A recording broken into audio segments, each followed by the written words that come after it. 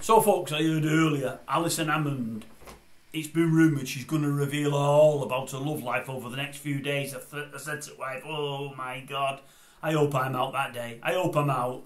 If she is, it's coming. Just send me somewhere. Send me on an errand. I don't like errands, but I'll do anything. I don't want to know about Alison's love life. I don't, honestly. No. Wouldn't interest me at all. No, wouldn't interest me.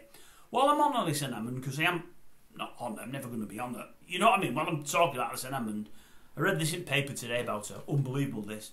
She's now the latest celebrity to become an author. How many celebrities, well, I say celebrities, they're not like celebrities of my day, them that were talented, but how many celebrities do you know have become authors? Many of them do the old children's books, but if not, they do murder mysteries, or they do everything. It's unbelievable. Most of them aren't writing them, most of them are ghostwritten and whatever else, but it's absolutely a joke. Absolutely. I can't believe people are buying them.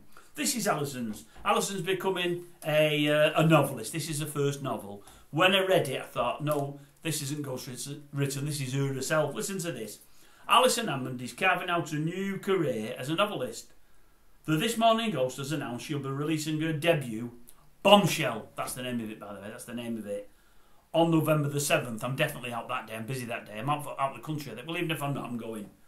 She said, it's my first novel, and I'm really excited for you to read it. Excited for you to read it. A lot say that now, it's a weird term that. Right, it's absolutely brilliant. Of course it is, Alice. It's about this girl called Madison, and she's married to a TV heartthrob who is absolutely gorgeous. He lands this bombshell and it turns their lives upside down. She's married to an heartthrob who is absolutely gorgeous. Well, if he's an heartthrob, he's going to be, so she doesn't need to tell us that. But he lands this bombshell and it turns their lives upside down. He lands it. How does he land it?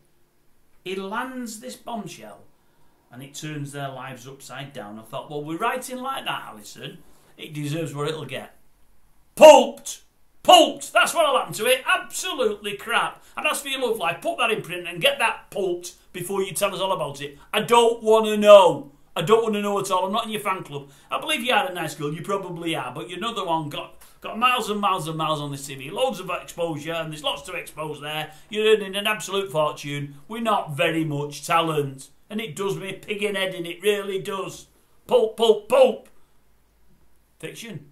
Bombshell, it'll be fiction, that's what it'll be. Pulp fiction, get it pulped. Don't put it on the shelves. Tell you what, it'll be in the bargain buckets in no time.